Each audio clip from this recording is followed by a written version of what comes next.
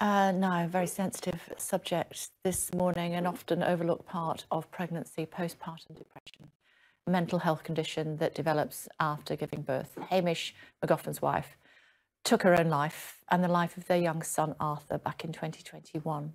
He's been raising awareness on the subject by running the equivalent of 2 marathons a day for 2 weeks straight, spanning the very top to the very bottom of the British Isles. And he's with us now. Hi.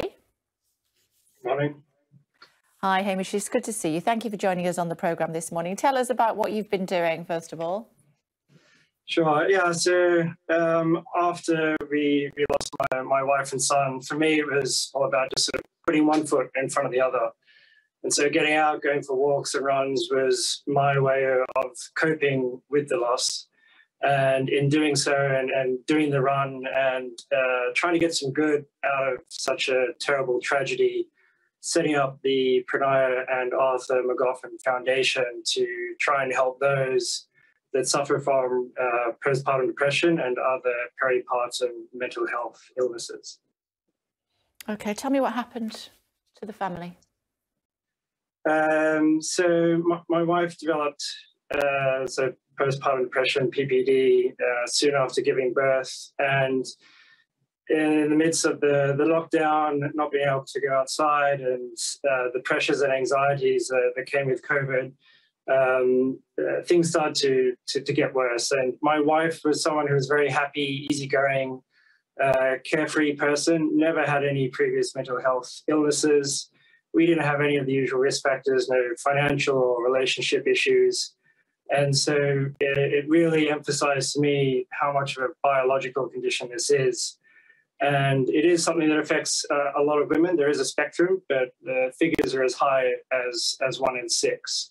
And so ultimately, unfortunately, despite getting onto it early and seeing psychiatrists, trying a range of different therapies, she decided that the only way out was the way that she did, ending her life and Arthur's early. Sadly, you lost both your wife and indeed your child as well. You met, I think, some time ago. You're from Australia. Your wife was from Thailand. You decided to settle in Thailand. And from what you're saying, that it's very difficult to know. There's no warning signs as far as you're concerned about what happened. What would your advice be to others who are perhaps concerned, although you weren't concerned because you couldn't see what was going to happen? Yeah, so I had a friend of ours give us just a bit of warning when Pranaiya gave birth, saying, look out for PPD. He knows a few people that have been affected by it. And so it was on our radar. And as soon as Pranaiya sort of started to feel a bit different and say some things that were not her, then it sort of, an alarm went off. And soon thereafter, we reached out to a psychiatrist.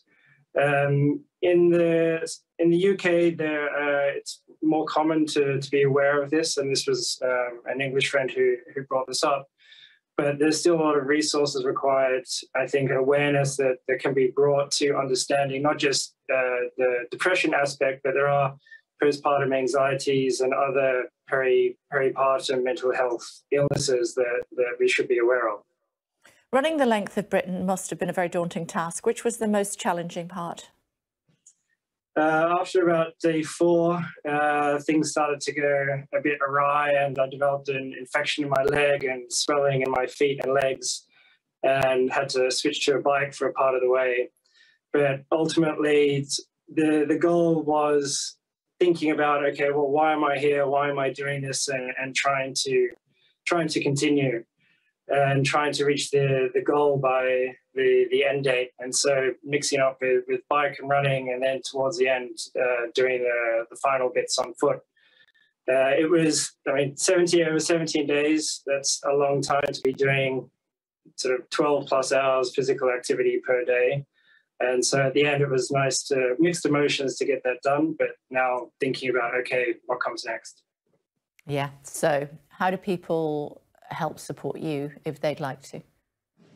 So we set up there's a charity here, the Pranaiya Arthur Magoffin Foundation. Website is pamfoundation.org, PAM. And we're going through setting that up and having what we're calling 3 pillars. The first being awareness about PPD and perinatal mental health conditions and education. The second being providing additional quantity and quality of resources of care. And then the third being research into sort of therapeutics, diagnostics, and understanding more of the risk factors. Okay. And so that's... Yeah. Go on, Hamish, go on. I was just going to say, so that's generally what the foundation will be doing. And whilst sort of split between here and Thailand, this is a global issue. There are no boundaries. It is largely biological and something that affects everybody in every country. Okay, Hamish, we are, of course, very sorry for your loss and pleased that you've been able to find some distraction from what happened to you while helping others. Thank you very much indeed. Thank you.